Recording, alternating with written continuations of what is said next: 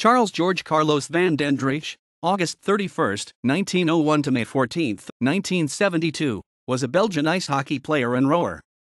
As a hockey player, he won a bronze medal at the 1924 European Championships and finished 7th and 13th at the 1924 and 1936 Winter Olympics, respectively. As a rower, he competed in the coxless pairs at the 1928 Summer Olympics, together with the fellow ice hockey player Philippe Van Volckxsom, but failed to reach the final.